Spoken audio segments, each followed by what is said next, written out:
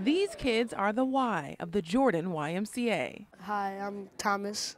By 3 o'clock, the teen lounge is buzzing.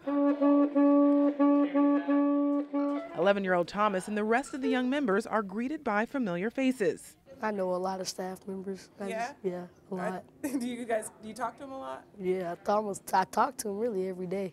Really why we're here, why all the staff are here, is just to be able to be a great part of the community for these kids and have a safe and supportive atmosphere for them to show up to every day. After-school Alliance numbers show kids in after-school programs perform better on standardized tests and are less likely to drop out of high school. The Department of Justice says they're also less likely to get in trouble. Juvenile violence peaks in after-school hours. You're almost afraid to let your kids ride their bike around the neighborhood now. Thomas Bronow Sr. says not having after-school supervision for his straight-A student isn't an option. It's a good peace of mind for me and his mom to know while we're at work still, and when he's out of school, he's here in a safe environment and that he's well taken care of.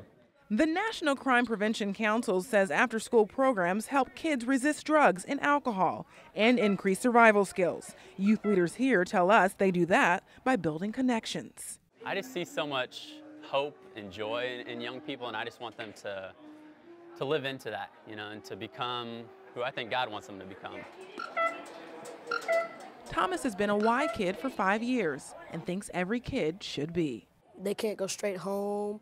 They can come here, have fun, play in the room. If they love playing basketball, they can go to the gym, play basketball, and it's just a safe place to go.